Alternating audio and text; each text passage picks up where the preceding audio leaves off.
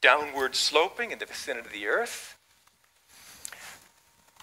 And that emerges due to the assumption that all of this activity, this boiling and roiling of the unified field, is random, is arbitrary, chaotic.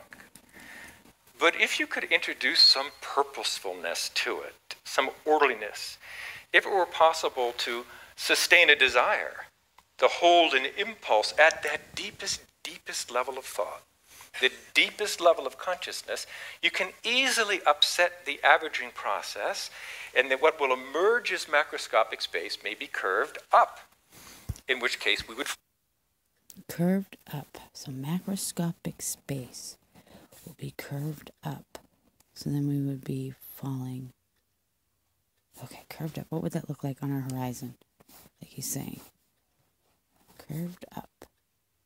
Is that when those days...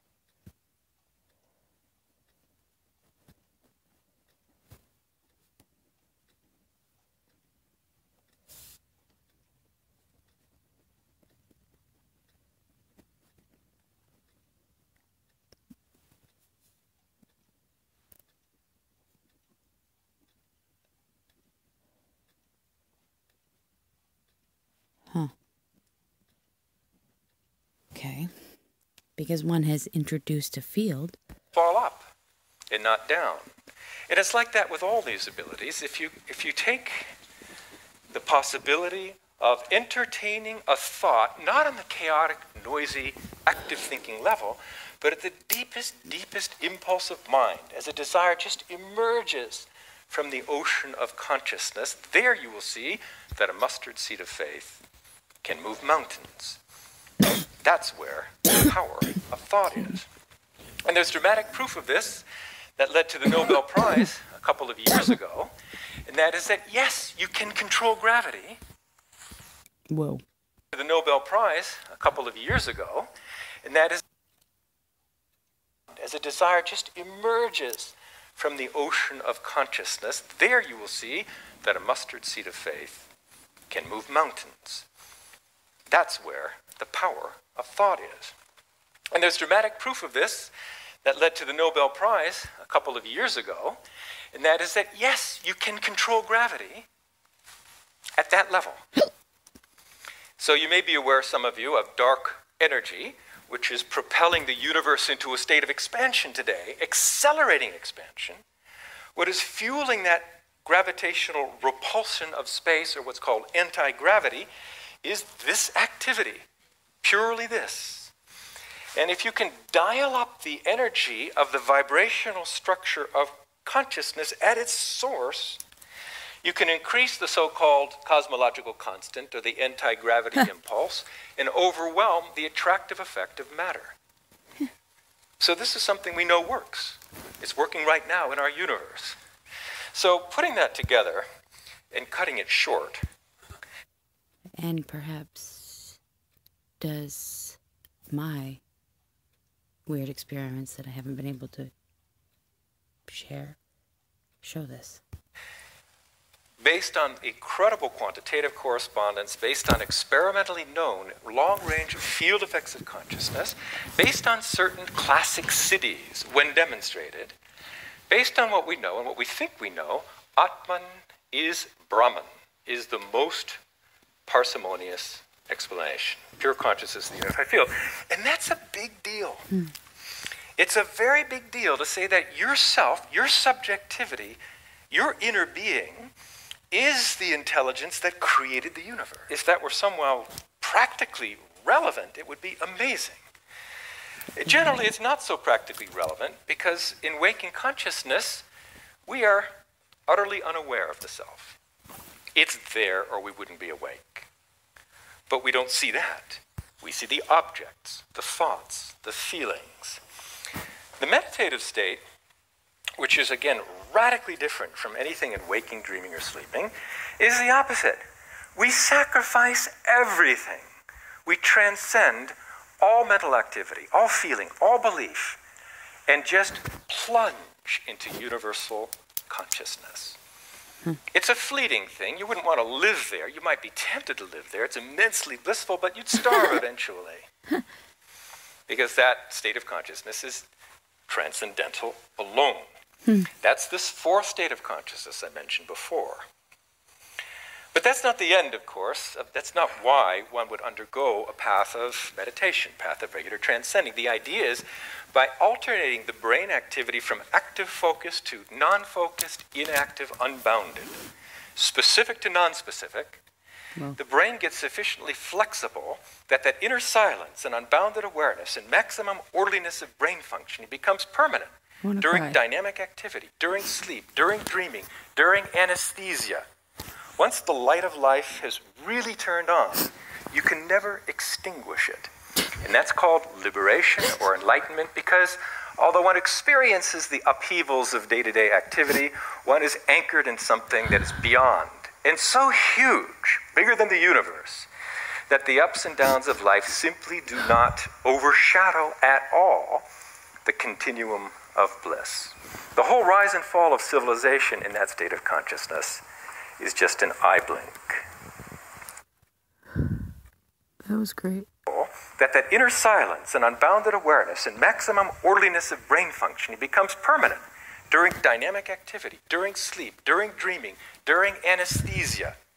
Once the light of life has really turned on, you can never extinguish it.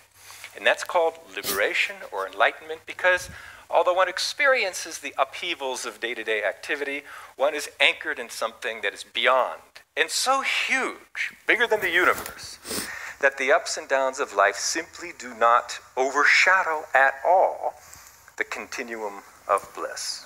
The whole rise and fall of civilization in that state of consciousness is just an eye blink. I wanted to end with a slide that life doesn't stop at liberation, nor does it stop at 40. What was that other slide? Shadow at all the continuum of bliss. The whole rise and fall of civilization in that state of consciousness is just an eye blink. I wanted to end with a slide that in something that is beyond.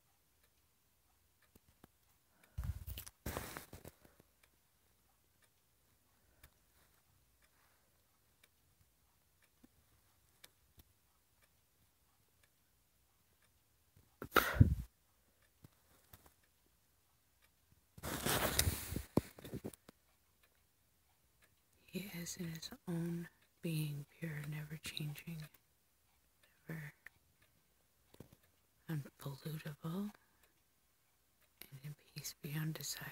He watches the drop.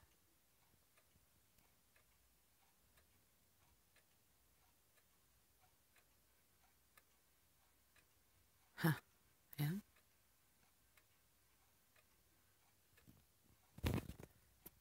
Established in the self. It's me. I wanted to end with a slide that life doesn't stop at liberation, nor does it stop at 40 years old. It keeps on going, fortunately. And what happens over time, I don't think there's a technique for this, but over time, living the state of unbounded inner awareness. Unbounded inner awareness. Huh.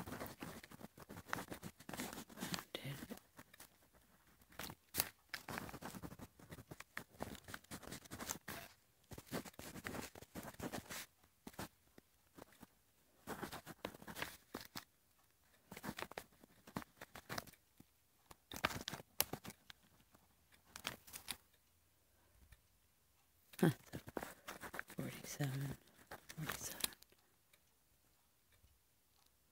During dreaming, during anesthesia, once the light of life has really turned on, you can never extinguish it. And that's called liberation or enlightenment because although one experiences the upheavals of day-to-day activity, one is anchored in something that is beyond and so huge, bigger than the universe, that the ups and downs of life simply do not overshadow at all the continuum of bliss. The whole rise and fall of civilization in that state of consciousness is just an eye blink. I wanted to end with a slide that life doesn't stop at liberation, nor does it stop at 40 years old. It keeps on going, fortunately. And what happens over time, I don't think there's a technique for this, but over time, living the state of unbounded inner awareness. Living the state. That's what it was.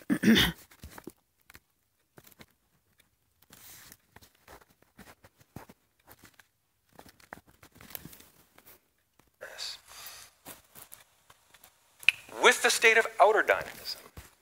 And With the state of outer awareness, isn't it?